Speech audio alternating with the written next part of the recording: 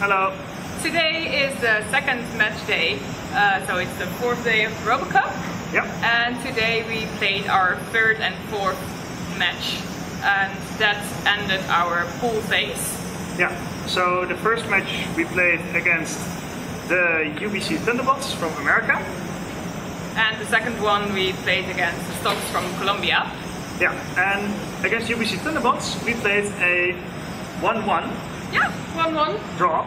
So that means we scored a goal. We scored our first ever goal, and quite a difficult one actually. Yes. It was like all the way from the other side of the field and straight into the goal of the other. Yeah, right in between. Opponent. No, it was right against the goalkeeper, and then yeah, it bounced via into the goal. Yeah. Via the goalkeeper. Trick shot. It was amazing. After we got the goal, the robots were still they were still moving back to their position, because we have like a starting position, and that made some space for the opponents to score directly from their kickoff. Which means it ended in a 1-1. So that was the 1-1. Yeah, and no further goals were scored during the match, so nope. Draw. Yeah, so that means that we have our second point. So the second match we played against the Stocks, and some background on the Stocks. They played the matches we played against the other teams. They played like 10-0, 7-0, so they won like big time. Yeah, that was against the Robo Jackets and the UBC Thunderbolts. Yeah, so we weren't really expecting anything. No. But we actually played 2-0. So for them, of course. But yeah, so that really was like, oh. We had a very solid defense there. Yeah. Like there were two minor issues where they actually let the ball slip through. And we actually had some opportunities to score ourselves. Yeah.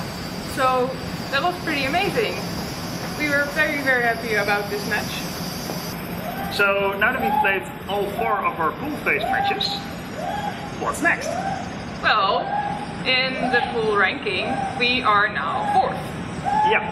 So that means that we get to play against the 5th ranked from another pool. Yeah. Because so that's what we do tomorrow. Yeah. And then if we win that match, we get to play another game. Yeah, and against who? No idea. That depends on the outcome of the other matches. So we hope we are doing well tomorrow as well. I think we are quite optimistic about tomorrow.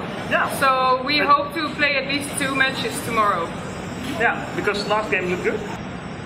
So the times of the matches of tomorrow are as of yet unknown, as are the opponents. Yeah. So those will be announced somewhere this evening, for us that is. So with the 7-hour time difference, that will be somewhere in the evening too?